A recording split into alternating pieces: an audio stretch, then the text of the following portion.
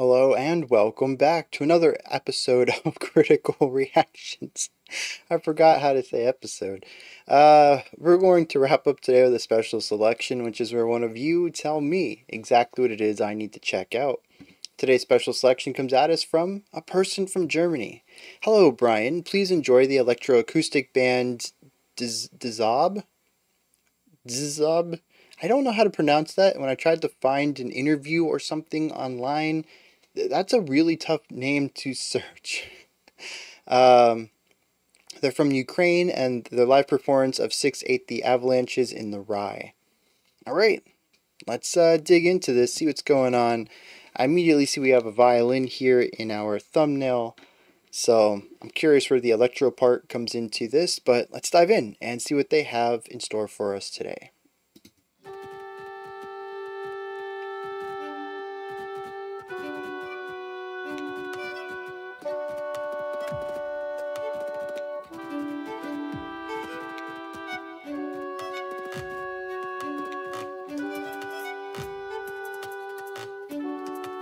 So we have cello, violin, drums, oboe, and bassoon.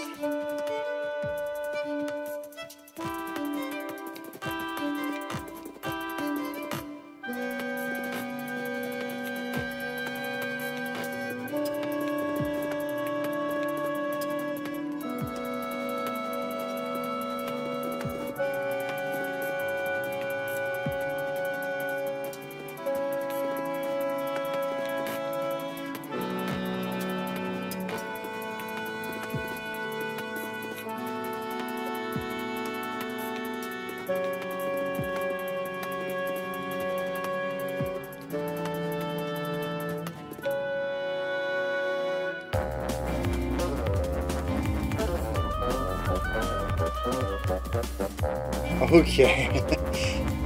It went from very texture, atmospheric, very interpretive, to something very fun.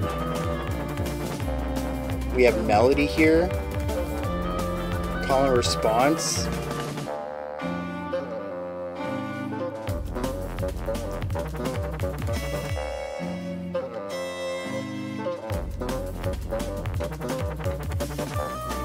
Oh, of course, now that I catch on the pattern, they decide not to do it. I see how it is.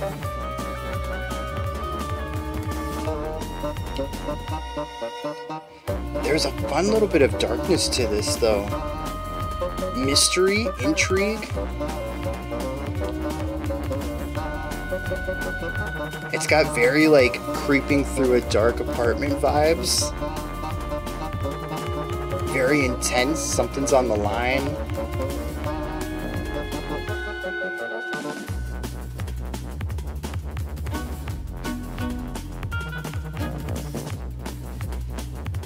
Gotta get the wub wub in there.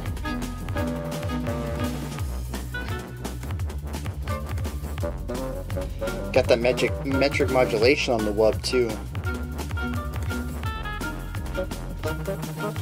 Very fun rhythmic layering.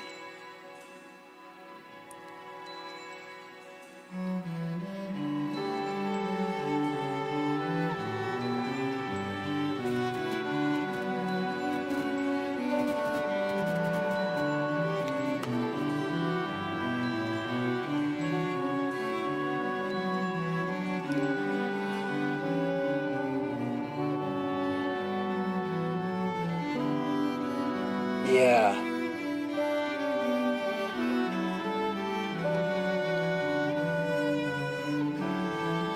Beautiful. Cello was outlining the chords a little bit, then we had two moving melodies on top of that, and some ornamental stuff.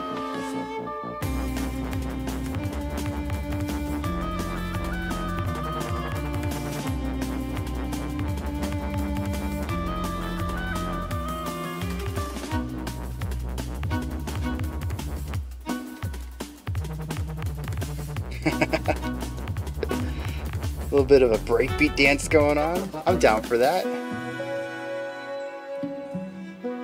Interesting way of stopping the cymbals. I mean, they're closed, they're already going to be muted. but it seemed like he hit it and then held the stick down on it to really ensure that the cymbal didn't vibrate from that final hit.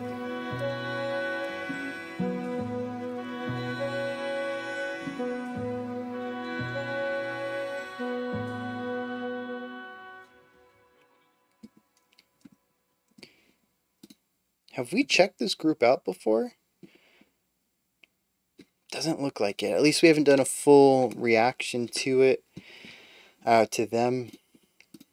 I ask because I quite enjoyed that, and I vaguely remember doing some sort of electronic classical stuff in the past, but, you know, we've listened to so much music, I have no idea all of it that I've listened to. Oh man. But anyways, I definitely think I need to listen to more of that. I quite enjoyed it. I do think it's going to take a couple of listens, though. It is incredibly dense for how short it is. I do like bringing the song back full circle. We have a bit of a linear playing from section to section, and then at our penultimate moment, we find a way to wrap that back into, I think it was our second or third section, to kind of pull back this idea and be like, okay, you know, this has been a linear journey, but we also want to have it all mean something collectively. And so we're going to bring some ideas back from the past. And I dig that. I think that's just really strong writing. All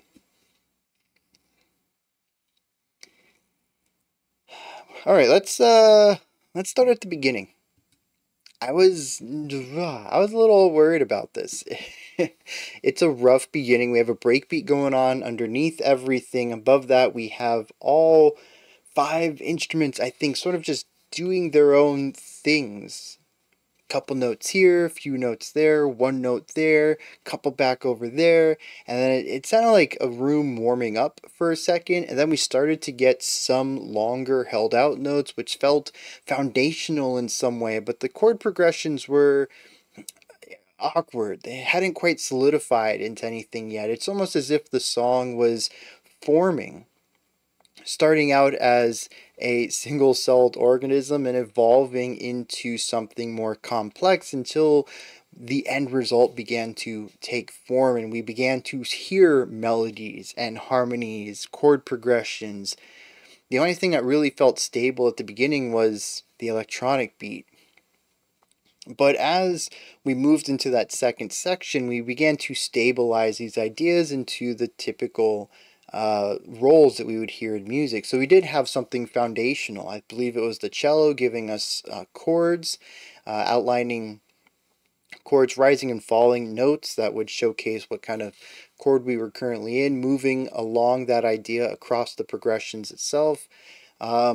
We had melodic ideas. We had counterpoint.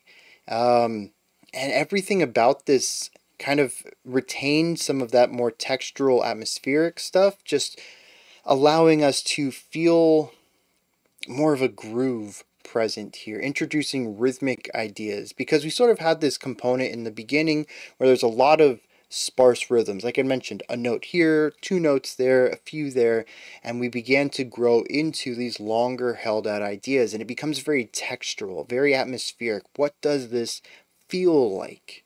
What kind of atmosphere are we in? But when we move to that first main section, we bring back the rhythm, the syncopation and the sharp, jagged rhythms we had from the beginning in a way that just makes sense now. And so we do have all these layered rhythmic ideas alongside the foundational stuff from the cello, giving us our harmonies. We have melodies within the rhythmic syncopation. Instruments are being rhythmically interesting while also choosing different pitches to go along between. And we have multiple of those going on. So we have this harmony and counterpoint stuff going on. It is a wildly evocative beginning of a song. Just the growth from avant-garde noise into texture, into multiple layered, very deep writing. I absolutely love that growth from nothing to everything. It's such a fantastic movement, and it makes me want to dig into more of their works because it isn't just a rhythmically odd intro and then a cool groovy section. Like, it all tells a story. It moves into each other, and it's just so well done that, at least to me, there's a lot of intention behind it. There was an idea that was on paper, and they're like, we need to try this, and then they execute on it in probably one of the highest fashions. It's just remarkable, the first minute and a half or so of this song. And like I said, it started a bit rough for me. I was like, ugh. I didn't really get a genre for this. The requester just said that they were electroacoustic. And when I heard that, I was like, well, this is going to be a rough listen. 4 minutes of avant-garde, noisy stuff. And no, that was just the framework to get into the song. And the storytelling there is just magnificent. Absolutely love that. And then, of course, after this moment, we sort of just continue in this idea. We reutilize the roles idea where we tend to have one or two instruments doing harmony, usually an instrument doing rhythmic stuff. The drums typically held on to that, but we also had the electronic thing going on as well, the electronic beat, and then either a melody or two melodies, sometimes with some harmony in there as well. And shifting between more atmospherically driven, longer held out sections and more rhythmically driven, groovier sections that focus more on melody. We do hear quite a few executions on these ideas, but generally speaking, I think any of the sections could be grouped into one of those two styles. And it's really cool how they can continue to evolve their sound across different, slightly different keys that we move through, and just kind of changing who has the focus in any of the sections. Like I said, if you break it all down into core components, you'll find a lot of repeated ideas and motifs throughout here, but when you actually listen to what's going on, each section is wildly different. I really love that they can craft so many different sounds out of the same building blocks. It's just very cool. Now, we do have one section. It stands out to me because it feels more classical than anything else. It gets rid of the electronic drum sound. The drum player also quits playing, and we enter into something that feels a bit more conversational, in that all the instruments seem to be playing off of one another. There aren't really roles in this section. It's the one time that I think we have a strong deviation of writing, of composition, where all four of our instruments, the bassoon, the oboe, the violin, and the cello, are all intermingling. It's all a type of, it's not call and response, but none of the ideas really make sense in and of themselves. They all make sense when you listen to the whole, but it's not really a hocket either. It's just incomplete phrases and ideas.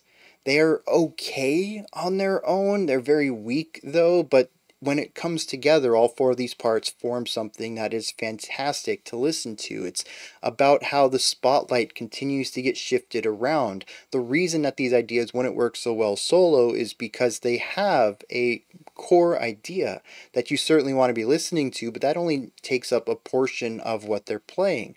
The rest of it is going to be supportive in some way, and the spotlight's going to shift to something else, and you, the listener, are probably going to be bouncing around, maybe subconsciously, between all of these as you pick up the core idea, and it's what makes the whole section drive forward. It is wonderful multi-part writing where everybody is foundation, everybody is harmony, everybody is melody. It's just rotating around so quickly. I don't know. It just sounds wonderful. And like I said, I need to listen to it again. This is one of the more complex sections in the track, and I only have a cursory understanding of what was going on with it, but just listening to it, I'm surprised if I go back and look at my reaction. I'll be surprised if my jaw isn't on the floor. if I haven't stopped moving because I'm concentrating more on it than I have for anything else in the song. Because a lot of this is just, it's very dancey. You just want to groove with it. It has great rhythmic elements, but there's so much depth to it. And then this part, they kind of get rid of some of those dancier aspects and focus on that complexity in such a good way.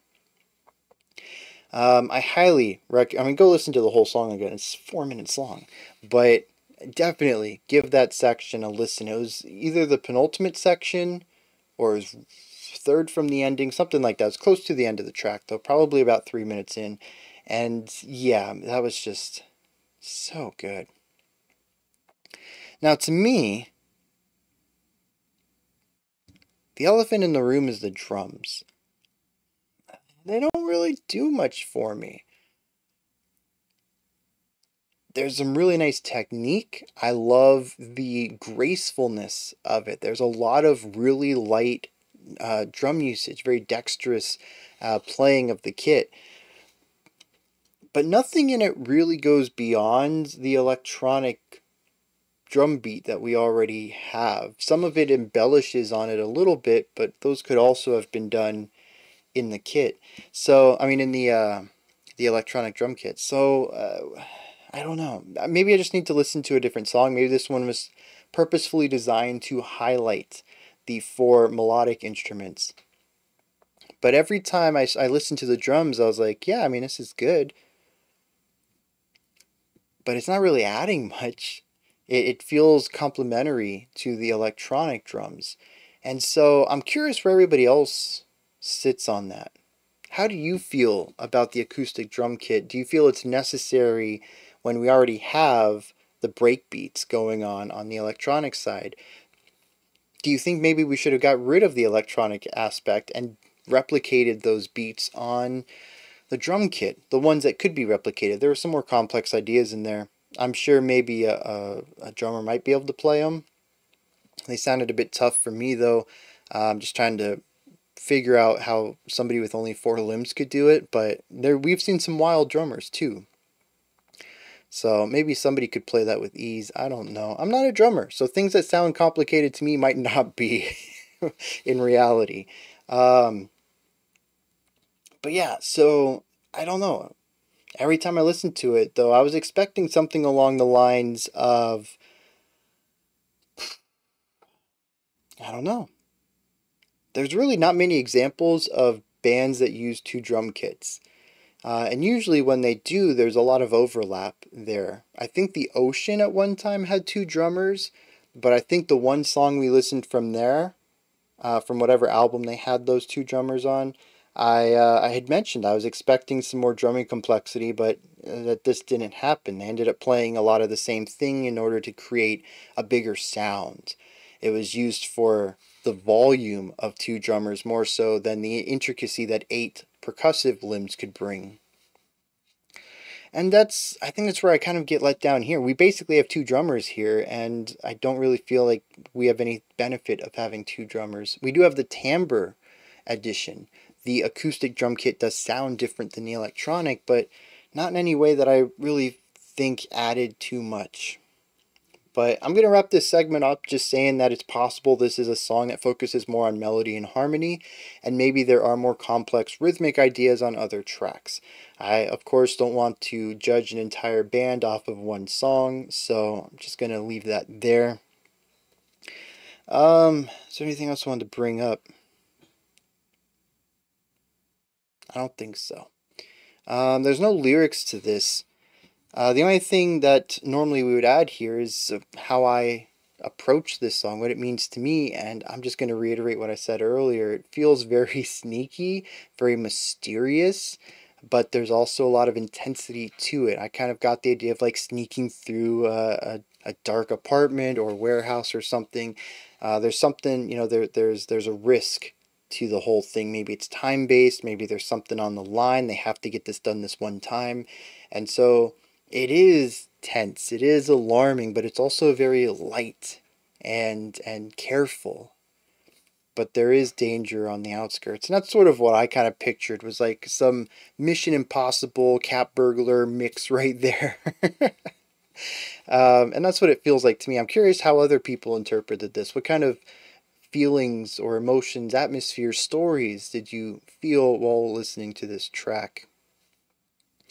But I do appreciate the overall thing here. We don't get to listen to too much classical here, and this is a nice way of bringing the classical sound to a very modern audience, not just with the electronic drum kit, but also the whole concept of how the groove is written. I think there's a lot of elements on this that feel very modern despite using traditional instrumentation. So I greatly enjoyed this. I don't usually pull reactions off to the side, but usually that's something I do during live streams. I'd be like, oh, I like that, I need to look into it more, and I'll put a bookmark on my desktop.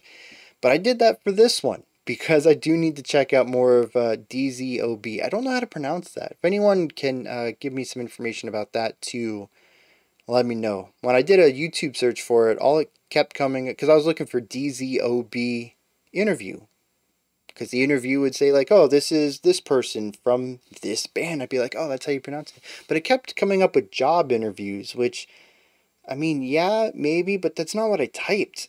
I even tried the quotation mark thing that usually works with Google. I don't know if YouTube has that filter in, but if you put quotations around something in a web search, it usually finds that specific phrase. That didn't work for me either. So again, like I said at the beginning, it was tough for me to find a pronunciation of the band. Anyways, though, these are my thoughts on DZ'OB's 6/8, The Avalanches in the Rye. Totally forgot about that title. It means nothing to me. That is word salad. If anyone has some thoughts about that, particularly pertaining to the music too, let me know. I don't. Like I said, that phrase means nothing to me, aside from the music or even alongside it. But yeah, those are just my thoughts. What are yours? Did you enjoy it? Was there anything that stood out to you? Anything you'd like to add on to what I said or correct me on? Maybe just have your own thoughts, opinions, and perspectives about it that you'd like to add to the conversation. Toss all that stuff down in the comment section. Above that, in the description box, you'll find a link to Linktree. Takes you here. You can find links to my music, ways to support the channel, a link to the Discord server, and so much more. Above that, if you could, like, subscribe, and ring the bell. I greatly appreciate all three of those. That wraps it up for today, but I'll be back tomorrow, 5 p.m. Eastern Standard Time, 9 p.m. UTC. As usual, we're going to continue on with this week's theme of mid-year roundup, looking at some of your favorite songs that have come out in 2024 so far. Until next time, remember to be critical, not cynical, of the music you listen to, and have a fantastic morning, afternoon, or evening, whenever you choose to watch my videos.